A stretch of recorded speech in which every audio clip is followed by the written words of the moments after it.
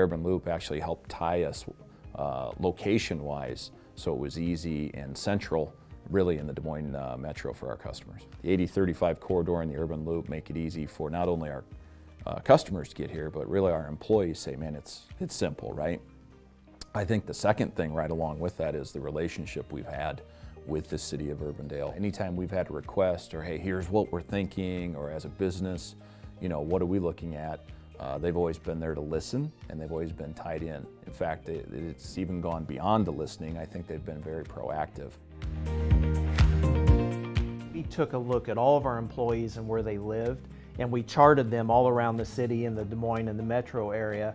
And when we looked at that chart, it just so happened that Urbandale was centrally located for literally our entire population. So Urbandale is by far the best location for our business going forward. The people that are in the city of Urbandale have been absolutely wonderful to work with. If you look at the composition of our organization, we have a lot of young professionals. We have a lot of young families. As students go through our internship program, and then they're evaluating, hey, do I want to go to California, Kansas City, New York, Houston, Chicago? You know, we have to have compelling reasons why those people want to stay here.